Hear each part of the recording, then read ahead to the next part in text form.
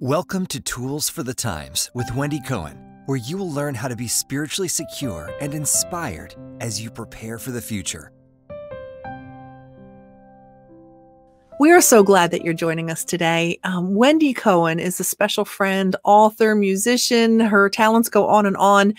I'm telling you, if you are looking to be encouraged and you need maybe some joy in your life, you're wondering where that joy has gone, Wendy is the one to sit with during this session, because we're going to be knowing and learning more about Wendy and her love of God and Jesus. And Wendy, come on in. I'm glad that you're here.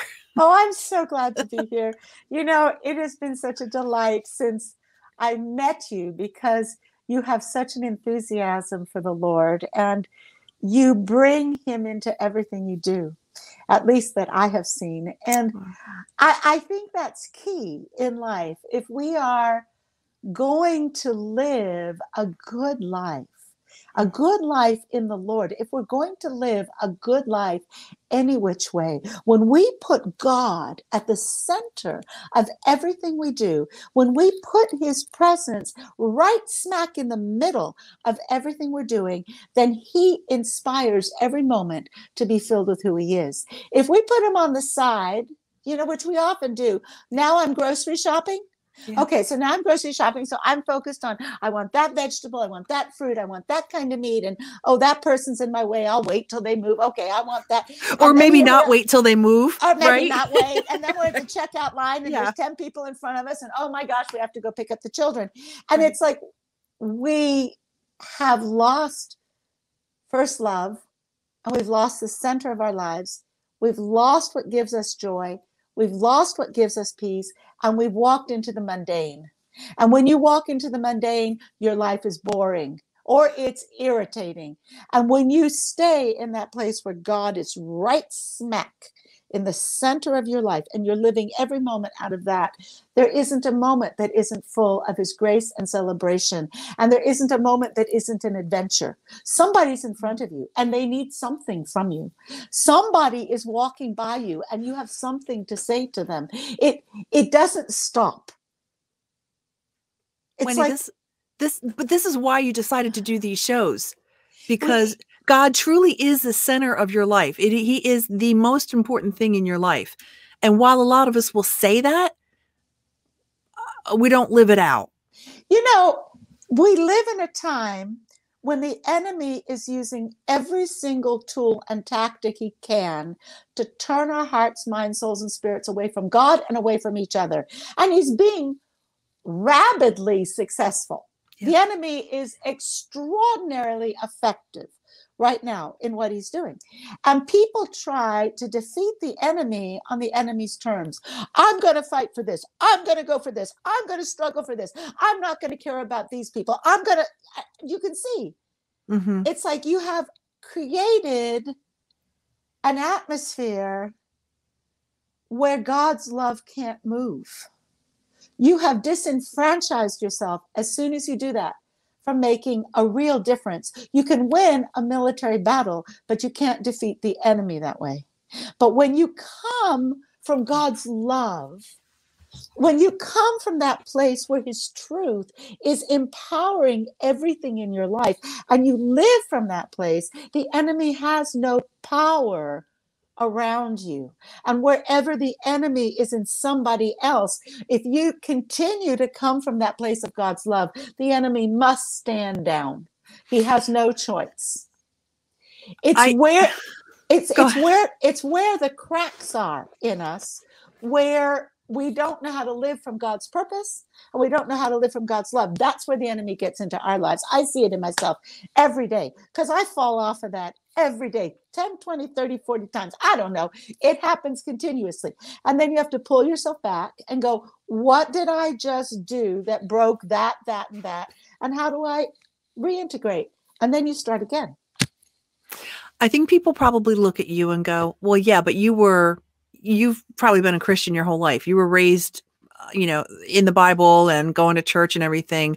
I had it tough. I wasn't a Christian until I was, my early 20s. Is that your story? Like, why don't you share what your relationship is with the Lord?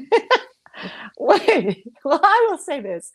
Before I tell the story, I will only say thank God that the Lord introduced himself to me from my earliest memories. Just Wow. thank God, because I was raised by atheist Jewish parents who had become atheists because of the Holocaust. And so they were in between atheists and agnostics. Either God wasn't real, which was an easier choice for them, or God was real, but God was evil and that he allowed evil. And that was a terrible choice for them. And so That's what you were raised in. that's what I was raised in. But I had this innate belief in God and in Jesus because I couldn't remember a day without there being in my life. And at the age of 6, my parents left me with a babysitter who belonged to a Satanic Ritual Abuse coven. And I watched little children be tortured to death, and derelicts and people they could grab off the street be tortured to death. And my parents didn't know what they were doing when they left me with this person. And as a 6-year-old, all of a sudden, Nazi Germany came right into my face. I was like, oh, this is why my parents became atheists. Oh, this is no longer somebody Facing else's death. story. Sure. This is my Sure. story. This Yeah. is now my story. And God is allowing this. And why? How could a good God allow such evil? I mean, I had heard this question every night at dinner practically. It was like they couldn't forget the problem. And now it was my problem at the age of 6. Because you experienced it, yes. Because I experienced Yeah. it. And somehow, and my story is much more complex than this, but Sure. somehow a seed was planted inside of me that it was up to me to make a difference. That God had given us dominion over the earth. He had given us rulership over the earth. And he did that. And later I learned that's in Genesis. He gave us rulership over the earth. And he didn't take it back when we were kicked out of the garden, which means we're responsible for what happens here. And so this, not in such complex terms, but in simple terms, as a 6-year-old, I somehow understood I'm supposed to make a difference about this. I don't know how. I don't know why it's on my shoulders, but somehow I have to change this. Now, because they had succeeded in breaking down my personality structures significantly in those 2 weeks, I came out of that time a very different person. And from being somebody who loved people, who was social, who had much of the same joy I have now in life, I became an introvert who didn't know how to talk to anybody and didn't know what to say because my reality wasn't like anybody's around me. You just had the most traumatic experience of anyone's life. It was absolutely horrible. And I couldn't talk about it because they said, if you say something to your parents, we'll kill them. And well, I believed it. I'd seen them kill people. So they took me to psychiatrists. I wouldn't talk. I wouldn't move. I just sat still in a chair and wouldn't do anything. And so as I grew, and the Lord used the arts to help me heal. And as I grew up and as I matured, step by step by step, he began to put me back together again. And I consistently, whatever level of healing I had, I used that to try to make a difference in the lives of people around me. So I did foster care. I worked with teenagers who were in psychiatric hospitals. I did many different things in an attempt to make a difference. And then finally, when my life became completely sold out to Jesus, and there was nothing else in my life but Jesus, and I didn't want anything else, and I didn't care about anything else. When that happened, then it became time for me to write a book about my story, to really show how to help people to heal in a larger sense. And And truly, that's what I'm hoping I'll be able to do in these podcasts, that I'll be able to give tools, but not only tools, I'll be able to give a perspective in the Lord to help people who have become diminished by the demonic. So that's one level, diminished. The other end of the spectrum, who are, excuse the expression, but they're mad as a hatter. They have thousands of personalities that are all fighting each other. They don't know what they're going to do from moment to moment, and they haven't a clue how they get back to anything. So from this to this, tools and a perspective to help people heal. There's something else I'd like to add to this, which is there is such value in the deliverances that God does, where people pray demonic spirits out, they go, and the people are healed. There is such blessing in that. But there's some challenges in that, because Jesus says, I'm Jewish, so I tend to call him Yeshua, so you may hear both. So Yeshua says that when you kick out a demonic spirit, unless you fill that space again with something of God, 7 more spirits will come in and it'll become much worse. So people go through deliverances and people think, oh, hallelujah, this person is healed, they're saved, yes. And the next thing they know, the person's back where they started from, or worse. And so when the Israelites were given the promised land and they were given the opportunity to conquer it, they were only allowed to conquer it step by step, according to their ability to inhabit that part of the nation. So the way the Lord healed me was step by step, only as much as I was able to allow him to inhabit with his grace and choose that. And so I never backslid. I never because you kept filling. You kept filling. I kept filling. And what do you fill it with? You fill it with love. You fill it with forgiveness. You fill it with truth. Now, people can't necessarily forgive everyone at once. We're supposed to, but it can take time. And so the process that you learn is so important, because if you learn the right tools and the right relationship with God, you can keep moving forward. And if it happens all at once, great. And if it happens step by step, great. Or if it's a combination. In my life, it was a combination. So I'm not one of these miracle cases that happened all at once. And I'm not somebody that it just kept going incrementally. It's a mixture. So I want to ask you this. When you say that you've got to fill yourself, continually fill yourself, maybe people who are listening or watching are like, you know what, I'm just not going to sit down and read the Bible in a year. What are some practical steps that you can start filling? I mean, it sounds to me like you fill yourself by loving other people. That's a good step that's realistic for us to do. But what are some other things that we can do? If maybe we're baby Christians, or we're just now kind of interested in hearing more about Jesus for the first time. So let's take what could be a real life example.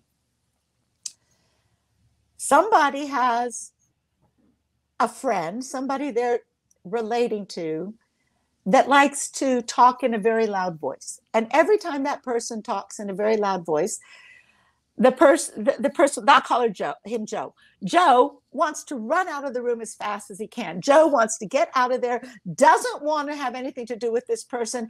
And if he doesn't get out, he's going to yell at the person, or something's going to happen. Right. So Joe has to leave the room when Joe's friend, let's say her name is Alice, starts yelling. Meanwhile, Alice feels that she's unheard by Joe, so she yells more because she wants Joe to listen to her. And Joe keeps running. Okay. Joe maybe goes to the Lord, maybe with help from somebody else, that's easier. What upsets me so much about her volume? And then the memory comes. Oh, I remember my mom would yell at me when she was mad at me before she spanked me. And the only way I could avoid being spanked was to run out of the room until she calmed down. And then I could say I was sorry, and I wouldn't get spanked so hard, or I wouldn't get spanked and I'd apologize. Okay, now Joe understands what's going on with Alice. The next time he sees Alice, he can say, Alice, listen to what happens to me when you yell. Please don't yell at me anymore. Find another way to communicate what you're passionate about. And then Alice remembers that the only way she could be heard in a family of 8 children, let's say, was when she yelled louder than everybody else. Sure. And now you got these 2 people and they're looking at each other. So what have they now filled? What have they now filled themselves up with? They filled themselves up with truth. They've filled themselves up with a love of themselves, love of the other person. They've filled themselves up with the ability to communicate. Now, if at this point they are believers and they in Jesus, and they turn to Jesus and they say, thank you for healing this part of ourselves. Help us to let this go so it's no longer an issue. Thank you for being with us in the process. Then they've filled themselves up with Jesus. And now they're ready to go on for the next thing.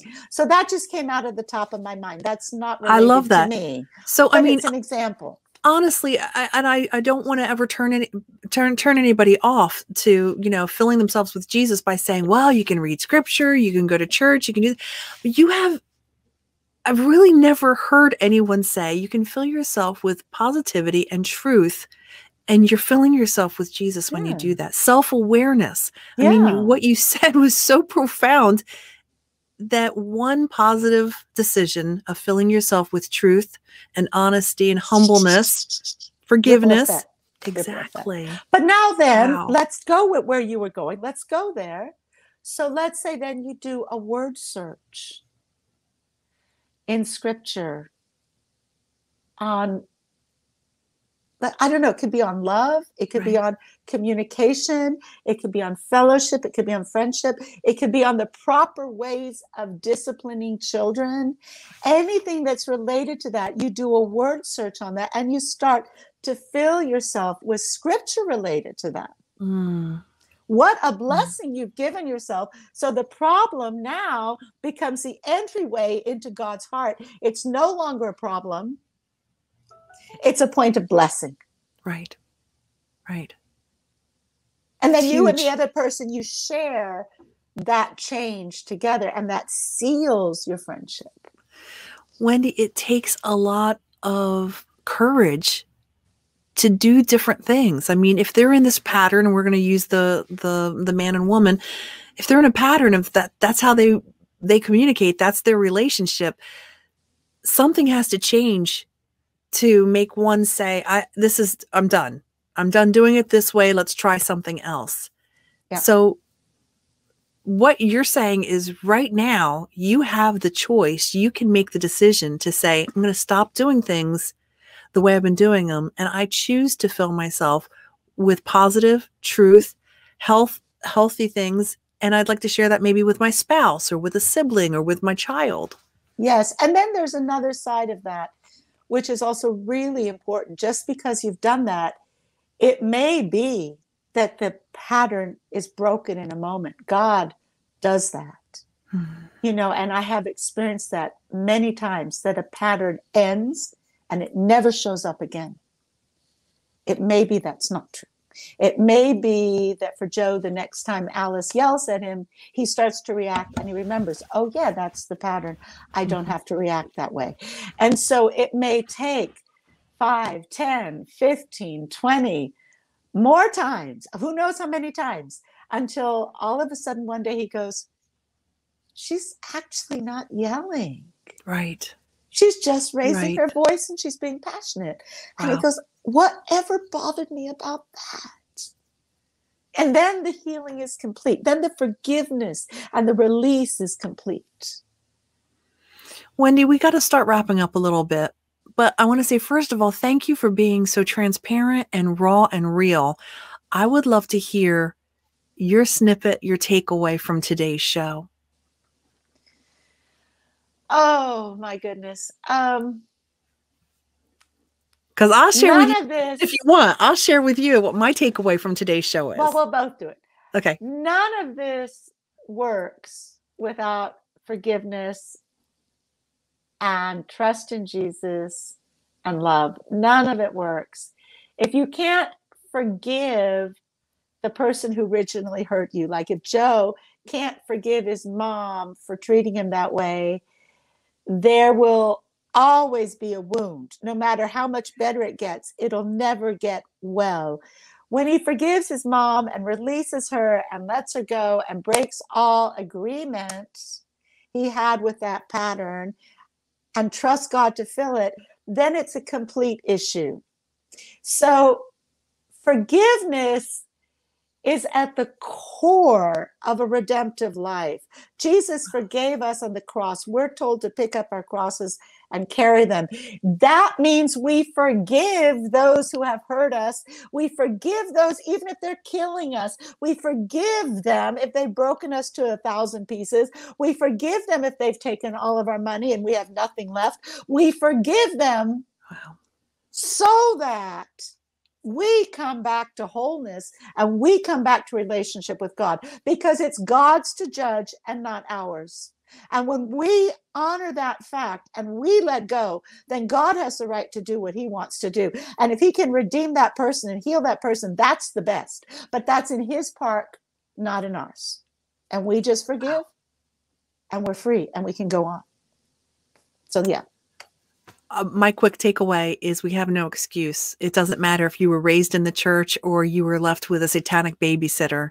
God can redeem, and it's a choice that we have to make. And as you're talking about forgiveness, I can't help but think about your book, Freedom, True Freedom Lasts Forever. Yeah. A powerful, powerful read, Wendy.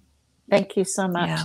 It was a blessing to write it, and I pray that people who read it discover more of who they are in Jesus, more of who they were created to be, and more of the power they have in this season to make a difference in the world around them, and that they are inspired to create beauty and freedom and love in those around them and in their lives. I pray that in Jesus' name. Amen. Amen. When I was 6 years old, my parents left me with a babysitter who practiced ritual abuse. It took me a lifetime to gain my sanity back. Wendy Cohen, a Messianic Jew and author of Freedom, True Freedom Lasts Forever, experienced something that no one, especially a child, should ever experience. How does somebody recover from something like that? No matter what harm has come to you, you can be completely freed of all of its effects through your trust in Jesus Christ. How do we get to that place of freedom? When we surrender completely to his love and let him take over, he removes all the effects of whatever darkness has influenced us. Wendy is available to share her wildly inspiring story and to speak and minister to your church, congregation, and gathering. Empowerment to destroy all the darkness in our lives today. Book Wendy to speak at your next event. Go to her website, wendy-cohen.com.